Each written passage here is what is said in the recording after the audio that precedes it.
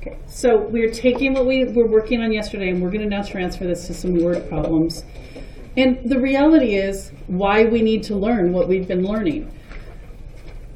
You don't go through life given equations with a bunch of letters in them and have to solve for a letter. Right? That's not normal life.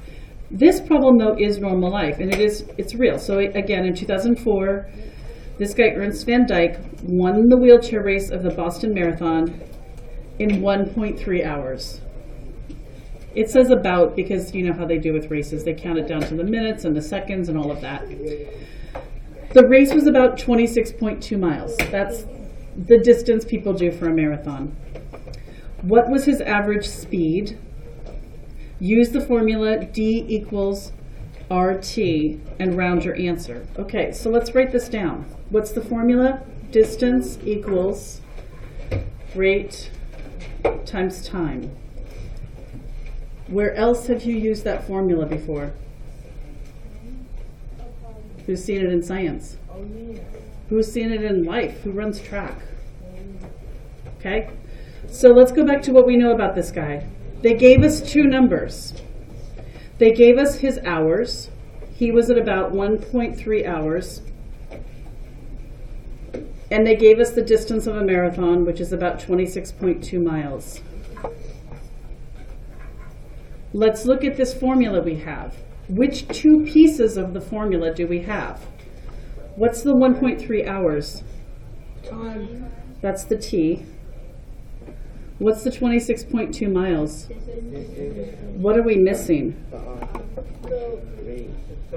We don't know. We don't know this. Notice how what I just did is like what yesterday. Solve D equals R times T for R. Except we just looked at a real world problem and found the piece we're missing is this one. And as I just heard people starting to say, what are we going to have to do as our first step with the formula?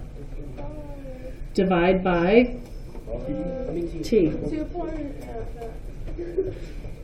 And now our formula is going to read distance divided by time equals the rate.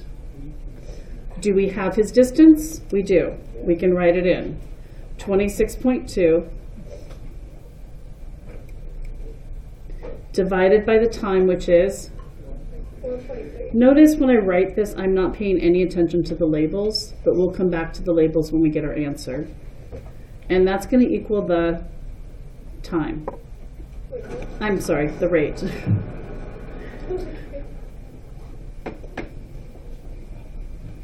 His rate is going to be miles per hour. I know that because we have miles and we have hours, and we're going to find his miles per hour. Oh, it's miles. Right? So I don't have calculators for you anymore because they are all over the building for testing tomorrow. So I'll just calculate it.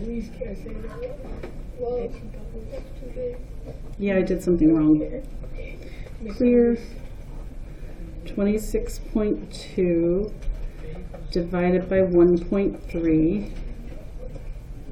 That's wrong. What did I say it was? Nope, that's right, 20.2 miles per hour. And that makes sense if you think about it, because 26.2 miles in 1.3 hours, he did most of the course in an hour and had just a little bit of it to finish. Right? So I'm going to have you guys rewrite the same formula. Distance equals rate times time. And on 107 at the very bottom of the page, it says check it out. And I want you to see if you can come up with what's missing this time. Find the time in hours that it would take Van Dyke to travel the same distance for a marathon if his average speed was what? 18. That's way faster than he actually went. Because he went 20 point something miles per hour. Now they're saying, what if he could do it in 18 miles per hour? Wouldn't that be slower? You're right, it would take him more time, that's what I was thinking. But we've got distance and rate and time. We've got his distance here. This time they're giving us his rate. What are we missing this time? Okay, so let's go back to our formula. What are we going to be dividing out this time? We're going to divide the R. We still know that our distance is still 26.2. What if his rate was 18? Is that what it was? Okay, can we rewrite those into this now that we've redone this? Now we want to know how long would it take him if that was the case. Well, we'd put 26.2 over what? 18. I will take the one calculator left in the room and do the calculation. Why'd they take a lot? 26.2 divided by 18. They're in wherever you're testing tomorrow. I had a whole bunch that I shared. And I know you can't see it very well. Come on, adjust. That didn't help. You guys can barely see that. It says 1.45 and the 5 goes on and on and on. And then 6. So it would take him a little bit longer. His time would be 1.45 hours to complete it if he went a little bit slower. Do you see how this is related to yesterday, though? Yeah. And why I think doing all that practice yesterday will lead to help on the word problems? You're only going to do 4. They have a few pieces to them. Okay, so make sure you're doing all the pieces. But the assignment today is continuing 2-5 on pages 109 to 110. You're going to do numbers 2, 8, 29, and 30.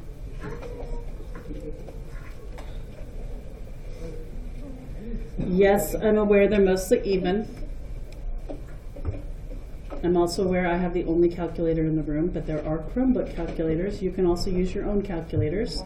It is 4 problems, and when you finish, if you are one of those people who raised your hand at the beginning and said, I think I might need a little bit more practice, you might choose to go do those other 8 problems before this and then do the word problems after.